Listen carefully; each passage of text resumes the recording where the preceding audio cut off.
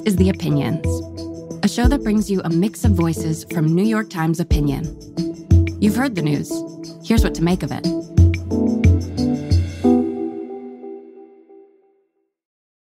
My name is Margaux Laskey, and I'm an associate editor for New York Times Cooking. It's fall, and we are thick in the season of preparing for Thanksgiving, which is the Super Bowl of New York Times Cooking. It's very exciting. We're all very busy. But today, I want to talk about the fact that I hate Thanksgiving dinner. I am not the only person. I'm just the only one willing to talk about it. I kind of find that it's all sort of brown and soft and kind of one note. The thing about turkey is, even when you have a really good roast turkey, like the best you've ever made, people try it and they go, that's good for turkey. It's like 3 weeks or a month of work and planning. I don't love cooking it. And then honestly, you sit down and the meal is over in about 10 minutes. My colleagues are working very hard to create dishes for the Thanksgiving table that are not boring and bland and that are exciting and create some liveliness on the plate. We literally start talking about Thanksgiving in April or May. We start making our plans and we do a retrospective like right after Thanksgiving. So it's like we spend so much of our professional lives thinking about Thanksgiving and thinking about Thanksgiving dinner. It's kind of the last thing I want to do is to think about making my own. I look forward to Thanksgiving Day. I'm not anti-Thanksgiving. I like the idea of thankfulness and gratitude and all of those things. But I'm grateful that I don't have to eat turkey if I don't want to. We found a new way to celebrate Thanksgiving in our family that feels much more celebratory to me and much more calming. We go to the same restaurant every year.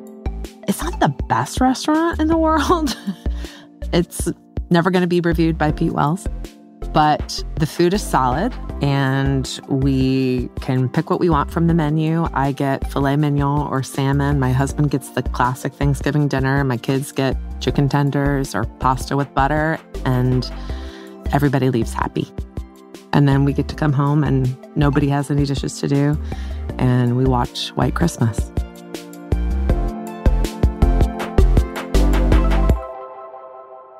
I think if I could reinvent Thanksgiving, I would just make it more acceptable to sort of make whatever you want, and not feel beholden to tradition. Sometimes people don't even think about whether or not they like it because it's just tradition. It's just what you do.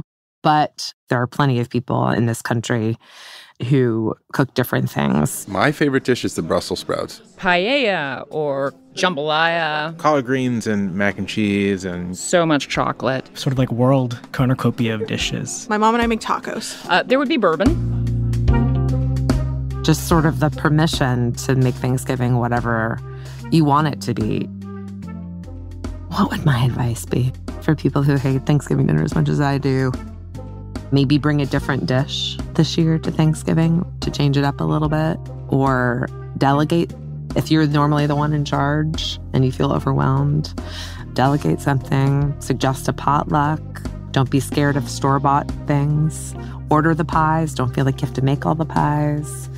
Give yourself permission to do something that's really going to make you feel thankful and not resentful. I'm sorry, it's the food editor who doesn't like Thanksgiving dinner.